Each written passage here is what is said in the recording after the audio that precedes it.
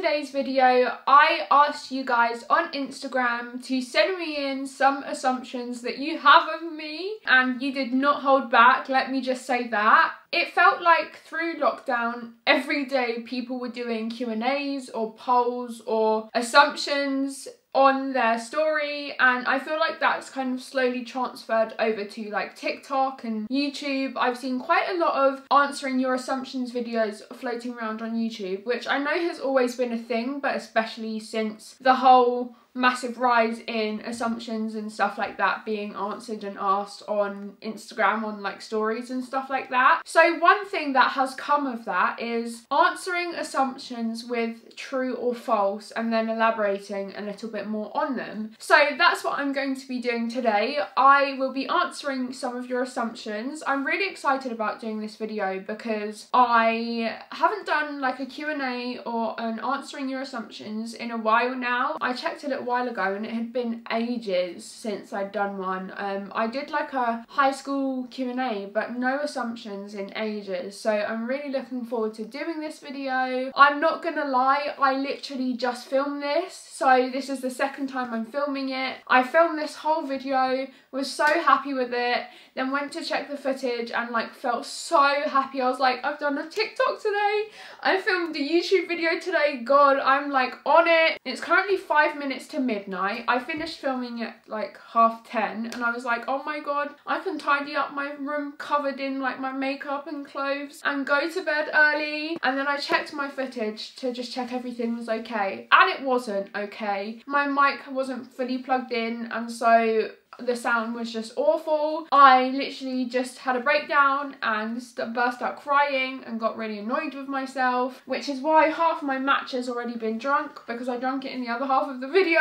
So yeah, we move. So yeah, I'm going to be answering your assumptions. I've not looked at them previously, I'm looking at them right now for the first time and I never know what to expect from you. Sometimes you ask really cute assumptions and other times you do not hold back, so I'm a bit nervous. Okay, you have a secret boyfriend. That is false. I do not have a secret boyfriend. A lot of people were also asking me that I've had a boyfriend or have a boyfriend. I'm currently single. I'm a single Pringle. Have I had a boyfriend and you not known about it? Yes, but it hasn't been intentional. Like I'm intentionally keeping it a secret from you guys. It just never felt like the right time to introduce him, and we weren't together that long, so it also just didn't make sense to like shove a camera in his face when he didn't really like being on camera. So yeah, I have had a boyfriend before, but I hope in the future I can have someone that I'm able to share making videos with and do them with, and I feel like it would be so fun. One day. You can dance. True or false? Right now, recently, no, I can't dance. False. You know what? I can bust a move. I can move side to side. But no, I cannot dance. If this was like back in the day, I would say yes. Little Nikki like was on her way to being in Step Up. I did street dance, ballet, tap dancing, character dancing. So I was equipped in all areas to be on Step Up. These days I cannot dance at all. Like I struggle so much with TikTok dances. Next question. You're a mermaid. No, I used to watch H2O religiously, and aquamarine was my spirit animal. Spirit mammal? I don't know, but aquamarine was literally my spirit animal when I was younger. You smoke. That is completely false. I don't smoke, I've never smoked and will never smoke. I personally really am not a fan of smoking, never have been. No one really in my immediate family smokes, and yeah, we all basically have the same outlook on it. Never been a fan. You are more of an introvert than an extrovert. Definitely true. I think I've spoken about this before, but people think I'm so much more extroverted and confident than I actually am. And I understand why. I would, you know, think the same. But no, I'm such an introvert. If you ask any of my friends or any of my close family, they would say the exact same thing. I think actually even sometimes they don't realise how much social anxiety or how introverted I have than I am. But yeah, I'm definitely an introvert. I used to be an extrovert and it's pretty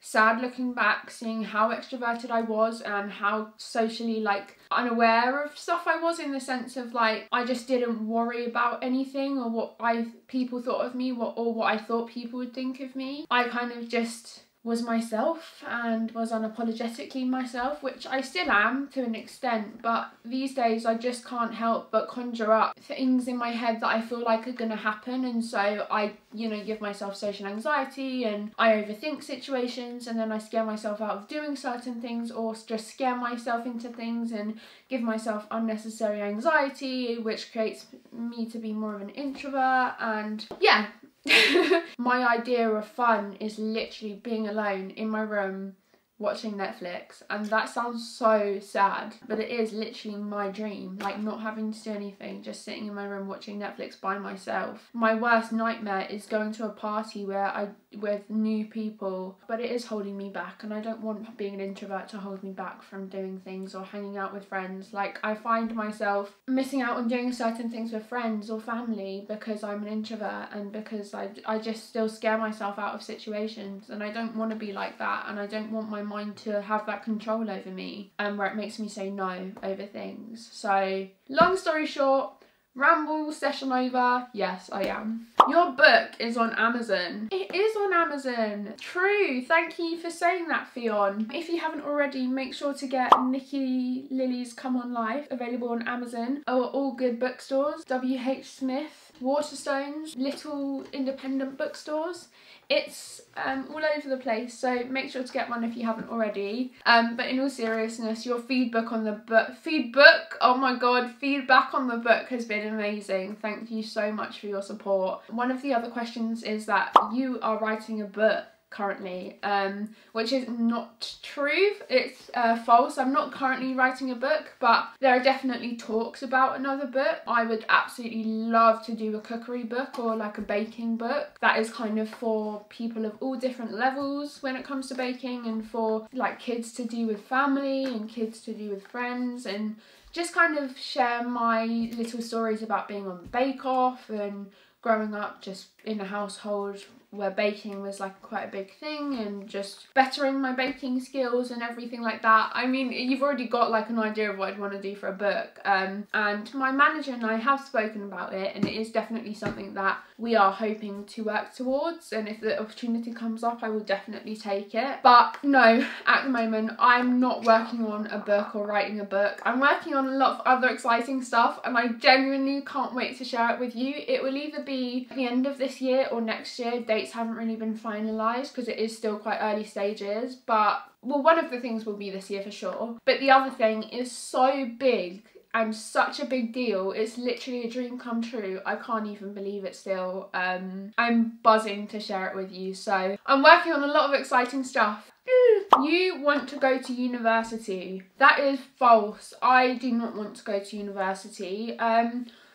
I never really have, like, even, I was going to say even before my condition, but I was diagnosed with my condition at 6, and I don't even think I knew what the word university was. But for as far as I can remember, I've not wanted to go to university, and it's like even before, like, I started making videos, I've never been very academic, and not that you have to be academic to go to university at all, but I've never had that feeling inside of me of like wanting to go to university. My brother's been to university and just graduated, and so my sister's currently at university.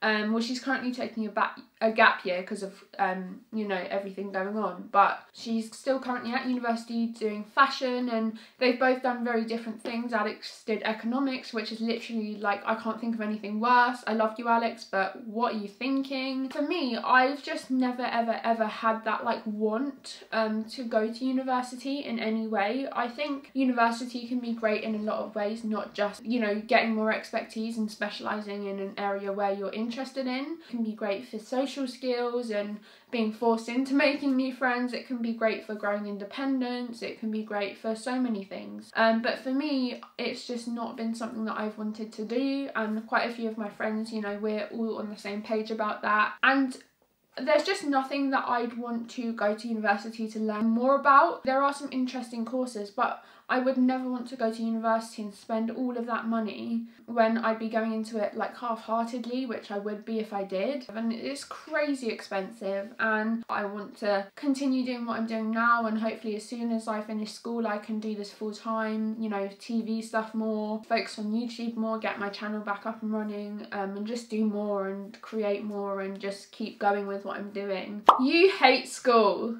I think hate is a strong word. Perhaps dislike is a better word.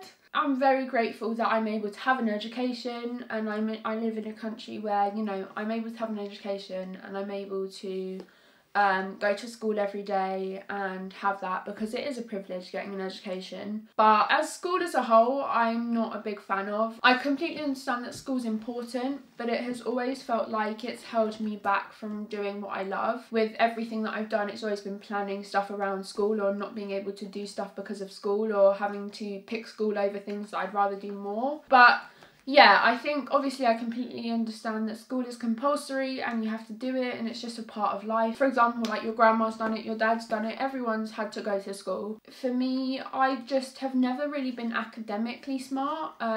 You know, I've not done bad in my subjects, but I've never been academically smart, and school has always been like just full of stress for me, and full of just not ever feeling good enough and letting grades and numbers define me. Obviously my circumstances sometimes aren't the same to other people's, because I'm not able to go to school as much. I mean, I get to school most days, but even still I do miss chunks, and sometimes I'll be in pain and like not be able to really like focus on a certain lesson where we learn a certain topic. So yeah, I've just never really been a fan of school, and I don't really like how, I understand why, but I don't really like how there's just in school a complete emphasis on how smart someone is academically, and nothing else is factored in. Like how, I know there's art and things like that, but even still, it's, you know, it's still about how academically smart you are. Do I like school? No. I appreciate being able to see my friends every day, having a routine, having something that's continuity in my life when it is very inconsistent with my condition.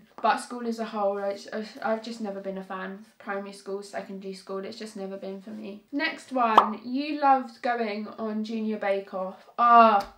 True, 1000%. I absolutely loved going on Junior Bake Off. When I think about it, it still makes me like want to cry. Going on Junior Bake Off was such a dream come true in every single way, possible. And you know, even before I was diagnosed with my condition, I wanted to be on Junior Bake Off and would watch it and loved baking. But I still never thought I was good enough, and it was always a dream of mine. And when I was diagnosed with my condition, my dream of being on Junior Bake Off felt even further away, because I felt like I wasn't good enough. I felt like, because, you know, of my condition and everything, I just wouldn't be able to reach that dream.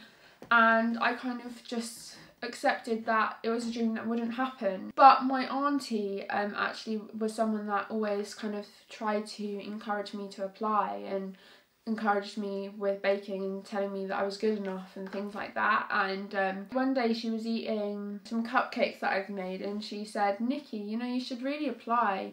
You're not really losing out on anything if you do. If you apply and you get through the first stage, then that's amazing. But if not, you don't lose anything for trying. And if anything, it's better that you aren't left down the line thinking, what if?" Because that was the last year that I could have been on Junior Bake Off, because you have to have like just turned 12. And I had just turned 12 that year that I was going on it, or had just turned 12 when we started filming. So she basically thought, yeah, this is like your last year to apply, why don't you just do it? I got through the first round, and then I got through the second round and the third round. Honestly, getting onto Bake Off is long. You have one round and then you have another round. So you have one round, and then you have a phone call round, and then you have like an in-person round. And so whenever someone's on Bake Off, I always think about how long the interview process is, and like how amazing it is that they're on it. I remember being so worried about being on Bake Off too, because I was someone with a visible difference, and I didn't know if there'd be anyone else that had a visible difference or had a condition or anything. And I was so worried about what people thought of me and everything. But the kids were all lovely in all of my rounds, especially Macy and Tyrese, who were in the final with me. but also Tyrese was with me from the quarterfinals. We actually got on so well and they just completely accepted me, which I so appreciated, and made the Junior Bake Off experience so much nicer for me because I didn't have to worry about that, and that wasn't, you know, that fear wasn't sitting on my shoulders that I'd like created in my head. Do you know what? My dream was just to be on Junior Bake Off, but then my dream became, because I was on it, then my dream became to win, and to win became even bigger of a dream and even bigger of a thing that I wanted the more rounds I got through, and that dream was even closer the more rounds I got through. I did not think I was going to win at all, which I think you can see in my family's face when my name is announced. I did not think I was going to win. Tyrese and Macy had done amazing and I just wasn't expecting it. But winning Junior Bake Off will, no matter what I do in life, where my life takes me, what I accomplish, will always be one of the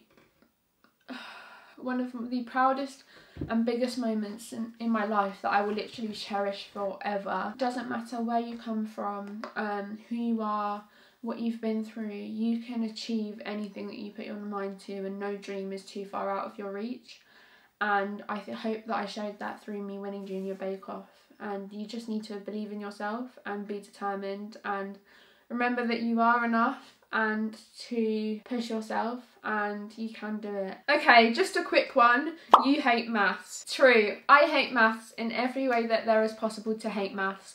Me and maths have never got on, and I totally get that. Maybe we're different, you know, opposing astrology signs, zodiac signs is totally fine. But yeah, I've never understood why I have to learn about Pythagoras' theorem or about algebra or anything like that in life. I don't know where it will be useful, but it's fine. You know, me and maths didn't quite get on, and we said goodbye last year, and ever since it's been, you know, great, and I wished maths well. But in all seriousness, yes, I hate maths so much. I never use hate. You know, hate's a very strong word and I only apply it to certain things, but maths, oh, I definitely apply it to. You're a virgin. Yes, I am a virgin. Everyone loses their virginity at completely different ages, and whatever age is right for them, and I think that whenever feels right for you and in your own time. Someone literally asked, you hate strawberry thick shakes? Yeah, I do hate strawberry thick shakes. I hate strawberry flavoured anything. Strawberry ice cream, just strawberry in general is just the worst flavour. I don't even care. It might be an unpopular opinion. Me and my friend were arguing about it. She was trying to say that strawberry's better than chocolate and vanilla, and me and my friends literally looked at her like, are you okay? I actually had to ask if she was okay, because strawberry, really? You and Alex are really close. Oh, I like that one. That's really cute. I'd say true. I think for a brother and sister, we have a pretty good bond and are quite close. Me and Alex just have always really got each other and been quite similar, you know, whether you believe in, I don't know if you believe in zodiac signs or not, I believe in like spirituality and stuff, and me and Alex are both Cancers, so I feel like we have similar traits and so understand each other on a different level. You know, we're always like the people I'd say that we go to when we're having a bad day or need someone to talk to, whether it's about mental health or just like rant at about something that's annoyed us. I will often go to Alex, or Alex will be my person that I'll go to, and vice versa with him and me. And I just think that we get each other. You miss making YouTube videos. 1000% true. I massively miss posting regularly and interacting with you guys on YouTube regularly, and just all of that. I miss the whole process of it and the happiness that it gave me. I honestly don't know how I did it last year. Was it last year or like 2019 more? I would have school all week and still post regularly most of the time. On a Saturday of that week, I would have 2 tutors in the morning for my GCSEs. I'd have maths and English because I was struggling and I needed them. And so I had them in the morning really early. So I'd have an early start every 5 days a week and then basically no rest on a Saturday. I honestly don't know how I didn't get burnt out. I'm sure I was, and it was not a very happy time for me, but I have no idea how I kept going. I really do commend myself. So yeah, I'd have them, and then straight after that I would film a video, and this is where I kind of began to resent school, is because it kept me from being able to create the content that I wanted, because 5 days a week I had school and then I only had like a Saturday and I couldn't film after school because I was so tired or had schoolwork. I just kept thinking that I'd be able to put my heart into what I'm filming and be able to create videos that I want to film much more than the ones that I was doing, but I don't have the time to, and I don't have the ability to edit them, because at the time I was editing all my videos, and now I'm really lucky to have a lovely friend who edits them for me most of the time. Back then I was filming all of them and I felt like I was doing them half-heartedly and not completely how I wanted them, or the ideas that I completely wanted to film I was filming, but I had to, because otherwise I wouldn't post a video, and I think probably that's kind of where I've changed a bit now, is that I'm the opposite. I feel much more quality over quantity, and so I'm very much like I'm not a half glass full person. I will either put my all into something or not do it at all. And I felt like I wasn't able to put my all into YouTube because of school. And that was something that I was really resentful of, and still am sometimes. I speak about this in every video, and I'm so sorry if you're sick of it, but it is important to speak about. With YouTube, I feel like it was a combination of reasons that I stopped posting as regularly. My health not being as good, me not feeling myself some days mentally, and so not having the ability to get up and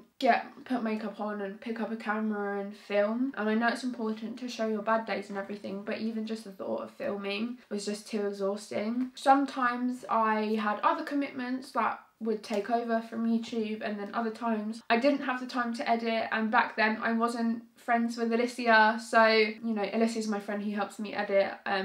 She wasn't there to help me. It's just been a lot of things, and some weeks I just haven't posted, but I haven't realised the effects that would have on my channel. And so all of these things together, along with the horrible YouTube algorithm, which I talk about all the time, and I'm sure you've heard other YouTubers talk about, which I don't even understand, honestly. It's so annoying, but all of those things I think have really affected my channel and affected the way that I see it, and I never ever see myself quitting YouTube in the near future or the far future or anytime soon. That was also one of the questions, you're quitting YouTube, which is not true, and I'm sorry that I haven't posted as regularly. I genuinely am sorry, because not that I'm your favourite YouTuber or anything, but if my favourite YouTuber wasn't posting as regularly, and they were the person that I went to for positivity and for escapism and you know, my happy place, and they weren't posting as regularly, and I couldn't look forward to something every week from them, you know, it would be really upsetting to me. And I'm really sorry if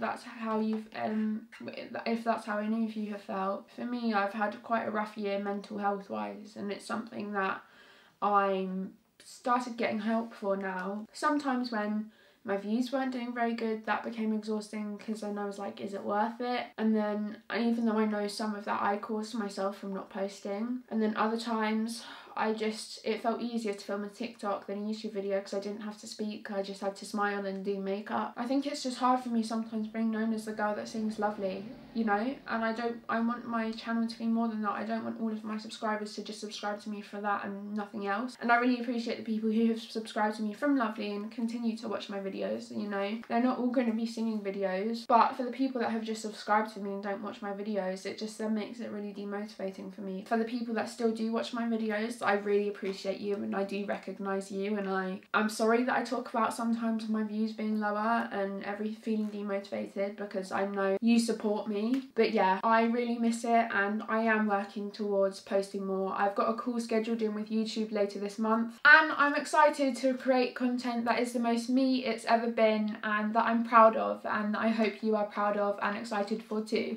So that's it for this video, everyone. Thank you so much for watching. Please give it the extra bit of love of liking it and subscribing if you haven't already, and comment down below any videos from me you would like to see. Like I mentioned, it would be really helpful, and as I am currently bulk filming a bunch of videos so I can post more frequently for you guys and more regularly, it would really help me out to know what videos you would like to see. Make sure to click that subscribe button. I would love if you join the family and stuck around for more videos from me. It has been so nice to do like a Q&A chatty video with you guys, just a bit more cash, answer some fun questions. But yeah, I love you guys lots, and I will see you very soon.